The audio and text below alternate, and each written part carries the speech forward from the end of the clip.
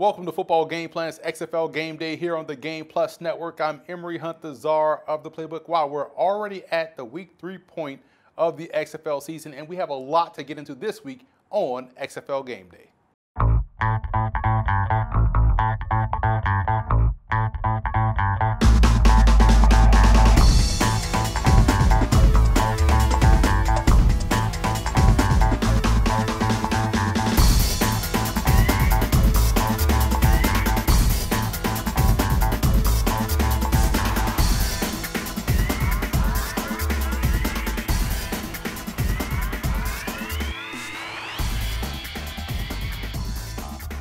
And we're back here on XFL Game Day. Emery Hunt, the czar of the playbook, joined now by Alex Marinoni. And Alex, week 3 in the XFL is getting ready to kick off tomorrow. But you look at your power rankings for week 2. We saw a lot of great action in week 2.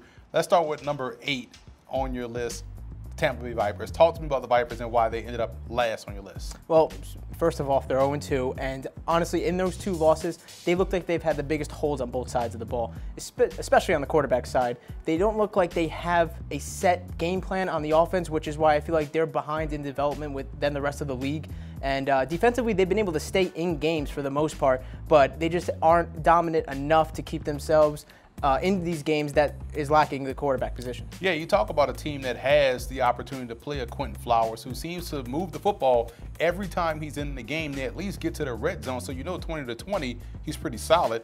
They probably should use him inside the red zone more so than they do in between the red zone. So they'll have to figure out their quarterback situation because they're going home this week to play their first home game. And that crowd, pro-Tampa crowd, pro-South Florida crowd, they've seen Quentin Flowers play a lot. They probably want him to play his best football in front of the home fans. So let's see if they make that switch. But you look at the rest of your top 8, the New York Guardians are number 7. Now, we've been to the game here. We were at their first game, their home opener. They got a victory against those Tampa Bay Vipers. But let's talk about number 7 on your list, New York. Yeah, New York had the biggest drop. They were number 2 last week. They dropped 5 spots here because they just haven't been a consistent team on the offensive side of the ball. Their defense, I thought, has been one of the better ones in the league. I mean, you look at what they were able to do against the defenders, despite being on the field so much, the turnovers from Matt McGloin in that offense, there was 3 total in that first half. They kept the score to 12-0. They kept it very close. And in that game with the Vipers, they held the Vipers to 0 points up until the end where they kicked the field goal. So the Guardians, I thought, defensively are there. They have the skill set offensively. They're just not putting it all together. And I believe it starts with the quarterback and all the troubles and turmoil it looks like they have behind closed doors that Matt McGloin alluded to on the broadcast. Yeah, you look at a team that has Mikael McKay, who seems to catch every deep ball thrown his way. You also have a very competent run game. Your offensive line has done exceptionally well. Now, yeah, DC blitzed them a lot last week, took advantage of that. They took advantage of Matt McGloin. Maybe it's time to go to Marquise Williams, a guy that played well at UNC, looks to move the football a little bit better than McGloin did, at least in the passing game. Throughout the short time he was in the ball game, let's see what he can do the whole week of work and get back out there and see if they can get these guys back on the winning track. You look at team number 6, the Seattle Dragons. Now, they were able to get their win at home in front of 30,000 fans last weekend against Tampa Bay. It seems like everybody's beating Tampa Bay right now, but what is it about the Dragons that you like? What I like about the Dragons is that they, at least at home, they really took into that home crowd and the defense really stepped up. And we just mentioned the Vipers' struggles on the offensive side of the ball, but a lot of that is because of good defensive play. And the Dragons' defense really stepped up. Their secondary, I mean, it's starting to look like the Legion of Boom over there a little bit, but they do have struggles at the quarterback position like the other 2 teams below them, and offensively altogether, putting it a full game together. But defensively, they've been able to step up, and it gave them a win last week. You look at number 5, the LA Wildcats, a team that got back on the winning track, or at least looked apart to try to get back on the winning track. They got stabilized last week against Dallas, even though they lost the game. It was a much better game than what they showed in week 1. What were your thoughts on LA? I thought so too. I think part of the problem was, again, I mean, we could do it for every team, but with the quarterback position, I thought Charles Kanoff week 1 looked like he was starting to get into a rhythm a little bit in that game, but you could tell being the backup quarterback that he didn't get the reps that maybe Josh Johnson got all camp and struggled a little bit. Then Josh Johnson gets put back in his first debut, and he moves the ball and does a nice job offensively, but wasn't able to put the ball in the end zone until late in the 4th quarter. Defensively, I thought they gave the Renegades a run for their money, and that was back-to-back decent weeks from the LA Wildcats, but it just wasn't enough, and that's why I have them there. They look like a team that when the quarterback and the offensive position, or the offense in general, get going, this could be a team that can start putting up points and making a noise in this league. Yeah, they got turnovers. They turned the ball over twice, I believe. They should have picked one off earlier in the contest. They should have had three yep. interceptions. So the offense, you saw the continuity, the inconsistency with Josh Johnson, missed those 2 deep balls. That probably is going to get better as they get more acclimated with him back there in the pocket.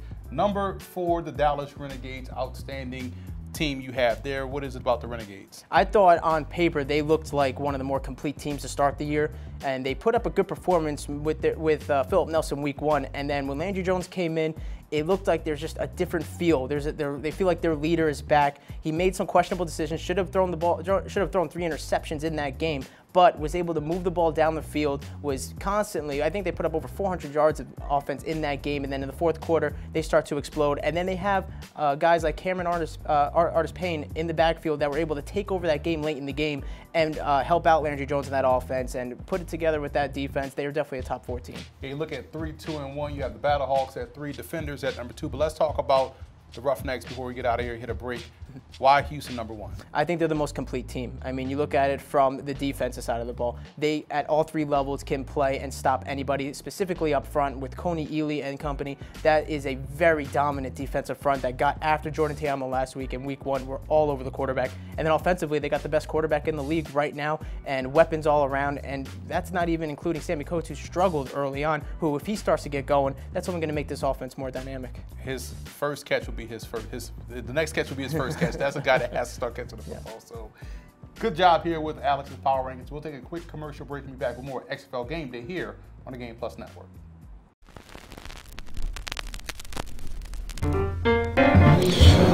Man, you know, it's that old thing, you know, perseverance, consistency, hard work, you know what I mean? My goal is to put the same work into, you know, my businesses, my family that I put into football, you know, and I've been running with that mantra since I got married back in '97, you know, that if I'm going to have a successful marriage, I got to, you know, the same hard work and same consistency and discipline I had on the football field, I got to put in my marriage and with my kids and with my businesses and all that. So it teaches you a lot, man. You know, how to deal with your fellow man and not look at his color, but look at, you know, what he can do for the overall good of what you're trying to accomplish, you know. So, you know, sports to me in general is just an incredible deal when you talk about football specifically because of the closeness of guys. I just believe it's an amazing sport.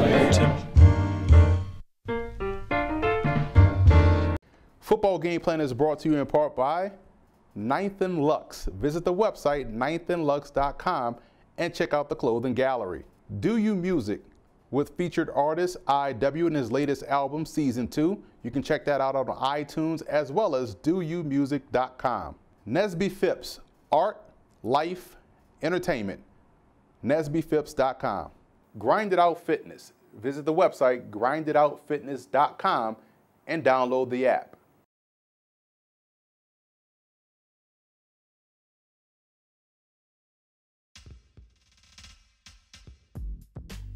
What's going on, ladies and gentlemen? I'm Scott Schertzen, and I'm going to give you Viper fans out there a little bit of hope going into week 3. Looking statistically at a lot of the numbers that are out there, if you look at it, in each of their first 2 games this season, I'm giving you guys some hope here, they had more plays than the opponent, more first downs than their opponent, more rushing yards, more passing yards, and straight up owned it on 3rd down, converting 50% of their 3rd downs, while their defense only gave up 15% of 3rd downs, which is huge. They are 0-2. Everybody knows that. A lot of people out there have them posted at number 8 in the league right now, and at the bottom. The biggest reason for that, the turnovers. This has been a major issue, giving up 3 turnovers in each of the first 2 games. Now, looking back in the NFL the last 15 years, a team that goes -2 in a game on turnovers wins 18% of the time. A team that goes -3 on turnovers wins only 9% of the time. Mark Trestman has got to be able to figure out a way to keep the ball out of the opponent's hands when he's on offense. Right now, the defense has been really, really solid in both games here. The offense is making things happen. They are getting the running plays. They actually are ahead on time of possession in both of those games. So they have the potential to really turn the season around. Now, going into this week, they are playing against a 2-0 Roughneck team and a phenomenal PJ Walker, who right now, the way he's playing, will not be in the XFL next year. He's going to be back in the NFL. He's at 7 touchdowns, so this is going to be a fascinating competition here between that defense and what PJ Walker's able to bring. I'm going to go out on a limb on this one. They're playing in a home crowd. I think, personally, Tampa is going to win this. This might get me a lot of flack from the Houston fans, and it's going to give me a lot of flack if I end up being wrong. But I'm going to give them a shot, and I'm going to say that they are going to come out of this in a must-win game, 1-2. We'll see what happens on Sunday. I'm going to be really curious to see what happens this weekend. For Football Game Plan, I'm Scott Schertzen. Stay awesome.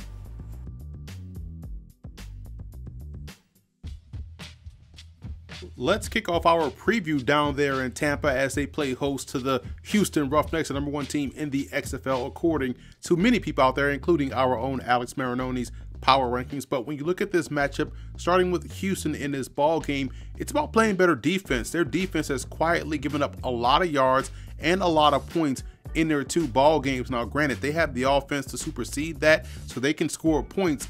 Thus, their defense will be on the field a little bit longer than others would be on the field because their offense scores not only a lot, but they score pretty quickly. So when you look at a defensive matchup here, it's all about stopping and run. You want to make, whether it's Aaron Murray or Taylor Cornelius, you want to make those guys beat you throwing the football. If they can stop the run and make this an Aaron Murray or Taylor Cornelius versus Phillip Walker ball game, that's a game that Houston can easily win.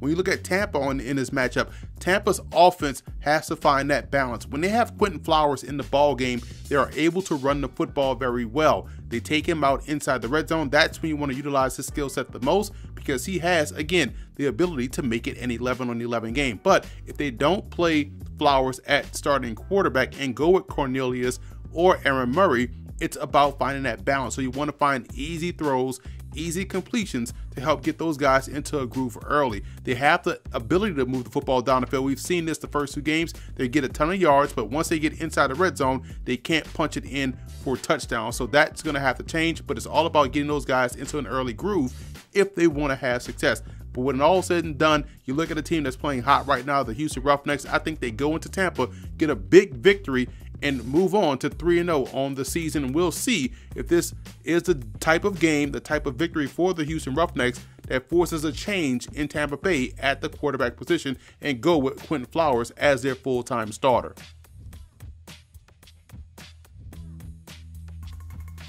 Troy Anthony here with XFL Gameday, bringing you your best bets for Week 3. Right now, there's about 3 teams in the league that are truly juggernauts. The Houston Roughnecks, the DC Defenders, and the St. Louis Battlehawks. They all coincidentally have the 3 best quarterbacks in the league right now. Upcoming this Saturday, the Houston Roughnecks take on the Tampa Bay Vipers. In this one, I like the line of -6 for Houston. They have been damn near unstoppable to this point. So I'm going to take them with the spread in this one, even though they're on the road. In the first Sunday matchup, I like the Battlehawks, -435, money line, at home against the Guardians. The Guardians have a solid defense, but their offense has been struggling to the max. If you look at Matt McGloin's comments during their previous game against the DC Defenders, they really have questions along the offensive side of the ball. And with the Battlehawks led by Taiamu, he's going to be putting up a lot of yards in this one. And in the final matchup on Sunday, we have the DC Defenders heading to take on the Los Angeles Wildcats. The Defenders, arguably one of the best teams in the league, if not the best team in the league as well. Cardell Jones has been balling out. And even though they're on the road, I'm taking them at -360 money line as well. I think they pull out this W easily. For XFL Game Day's best bets, I'm Troy Anthony.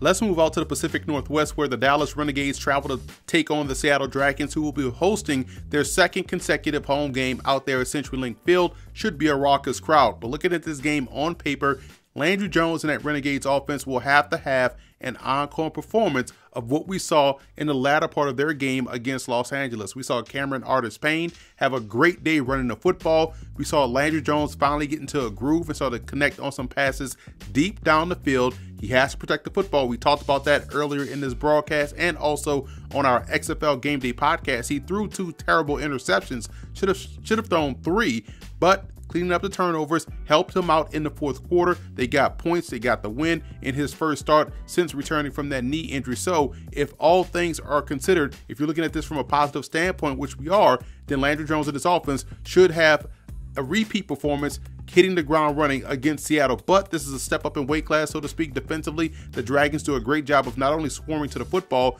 but they take the ball away. These are guys that are aggressive at all three levels. Their defensive line does a great job versus the run. Their linebackers are very speedy and athletic and can do a great job of taking away passing windows. And on the back end, they have the secondary to take the ball away. So defensively, if they can slow down their passing game, I think they have a great chance. Now, on the offensive side, Brandon Silvers is another quarterback that saw his success increase as the game went on. He started to get a little bit more comfortable. Fans out there were calling for BJ Daniels, the backup quarterback, but there's still some issues offensively in the passing game. And if they hit the ground slow against this Renegades offense, which seems to have caught fire in their passing game, then Seattle could find themselves on the losing end of the stick. I think this will be a back and forth affair. I think both defenses will come ready to play. I do like the continuity and the consistency of Dallas. I look for the Renegades to go on the road and get a win against the Dragons.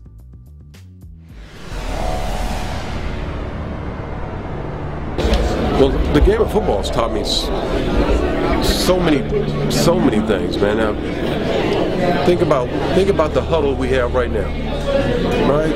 I tell people this all the time.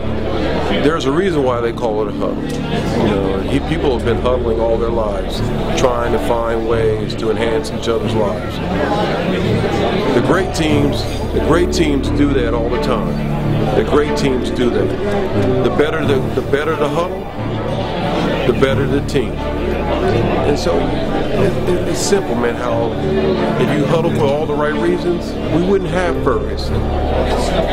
We wouldn't have some of the challenges that we have in our society. But as we all know, there's always a moment when somebody doesn't belong in the huddle. And yet we have to continue to move on. We got to continue to play. So the game of life, man, is always starting with a huddle. And for me, I'm lucky enough to know that, you know, by the graces of God, man, it's been a nice huddle. It's been a nice huddle. And if I just keep making sure that he's in front of me, I'm gonna be all right.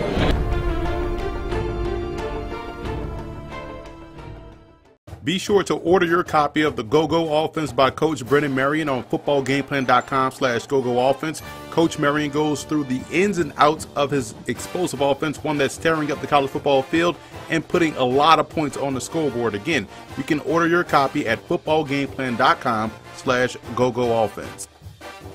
Football Game Plan is brought to you in part by Financial Coaching LLC, investment, retirement, security, Stewardship Credit. Financial growth is in your hands. StewardshipCredit.com. Adrienne Marie Photo, photographer, writer, management. AdrienneMariePhotography.com. Lock Multimedia. Welcome back to Football Game Plan's XFL Gameday, and we'll jump into our Sunday slate of game previews, and we'll start in St. Louis where they play host to the New York Guardians. Now, New York will have to have their answers at the quarterback position. Let's say they go back into this ball game, or they go into this ball game with Matt McGloin starting at QB. What he has to do to get into an early groove is find his tight end, Jake Powell, who started the game really well against Tampa Bay in week 1 and started the game really well, in my opinion, in week 2 against DC. He's the best tight end, I believe, in this game, and in this league, they have to find ways to get him going early to not only get the offense jump started, but to also get Matt McGloin into a groove, because quiet as kept, their offensive line can definitely move guys off the spot. They have a solid run game. It's about getting McGloin in an early groove. Finding your tight end early could help him do that. That way, later on in the game, they can go to the outside and hit those big plays deep down the field to Mikael McKay and Joe Horn and company like that. On the defensive side, when you're playing a team like St. Louis, it's about stopping the run first. You have a guy in Jordan Tiamu, the quarterback, that makes it an 11-on-11 game. If that defense is not predicated into stopping the run first, they could struggle in this contest. Then you worry about everything else. Now for St. Louis in this contest, you look at what they do well. They play efficient football. They're playing the same game that the DC Defenders are playing, except they have a much better run game. So Jordan Tiamu is doing a great job of moving the offense down the field. He's putting points up on the board. He's doing a great job both with his legs and with his arm. And you look at how he's protecting the football. That's going to be key in this game because we know New York's defense does a great job in taking the ball away. So playing your game is one key to victory for St. Louis. That efficient offense that we like to see. They had their chances to knock off Houston. I think they can do a great job of having success on offense against the Guardians. Defensively, it's about frustrating Matt McGloin back there in the pocket. The best way to do that, apply pressure. We saw them do that against Phillip Walker. He was just able to get out of the way because he's an athlete. McGloin is not that lucky, not that fortunate. There's an opportunity to get him to force some bad passes to where your defense, which has played best all season long, can force some turnover. So with them having the better offense, the much more consistent offense, the much more consistent pressure style defense, I like St. Louis to win this ball game and win big, to open up their home slate. They're in front of their fans that have been dying for football. I like the Battlehawks to knock out the Guardians at home.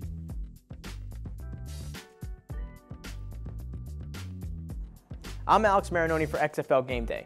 Now, through 2 weeks of this young XFL season, and many of the skeptics are starting to come out. Before the season started, the doubters claimed that the interest in a spring league will ultimately not be there.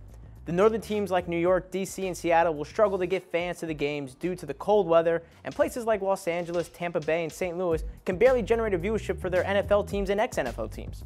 So why would it work for a spring league? With the Week 1 numbers in the books, the XFL did very well, averaging 3.12 million viewers between the first 4 games. Many of the doubters were shocked, but claimed this was the case because it was the opening weekend, and of course the numbers are going to be higher. Something to note here though, on the same day the XFL opened up their season was the same day that Duke and UNC met for the first time on the basketball court this year. One of the most watched games every year among regular season sporting events saw its second lowest viewership rating ever. That's not coincidence. If the attendance numbers have any correlation to the TV ratings, then the experts are going to be shocked again. When it comes to the attendance from Week 2, the XFL, unlike spring leagues of the past, actually saw an increase in total attendance from Week 1. In 1983, the USFL saw an attendance dip of 10.7% of fans. In 2001, the first XFL saw a dip in attendance by 8.5%. Last year, however, the AAF actually saw an increase by just 2%, but the XFL this year saw an increase of over 9%.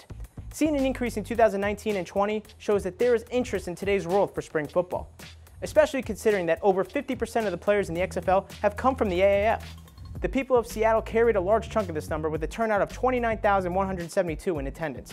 This is a city that has arguably the most talented quarterback in the NFL in Russell Wilson, and about 8 years of being a consistent contender.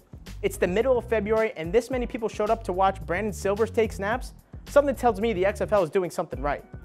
In St. Louis, they are not taking football for granted, as last week, something happened in the city that was quite hard to believe. On Sunday, both the Battlehawks and the Blues had games on the road at the exact same time. Within the city, the Battlehawks game received a rating of 6.0, whereas the Blues received a 3.1 rating. They doubled the reigning, defending, undisputed Stanley Cup champions in their own city in TV ratings, and with their first home game coming up this weekend against the Guardians, ticket sales are expected to be north of 30,000. And we'll wrap up this week's edition of XFL Game Day with a preview between the DC Defenders and the Los Angeles Wildcats. DC has the best offense, arguably the best quarterback in the game. They come in firing on all cylinders. Now, their run game started to catch fire a little bit last week against the Guardians. We'll see if that is the case against Los Angeles, whose offense will look a lot better in Week 3 with the second start of Josh Johnson. So we should see a much more cohesive offense. Defensively, they took the ball away against Dallas. I don't think they'll have as much luck against Cardell Jones. I do like the Defenders to keep this one rolling and move on to 3-0.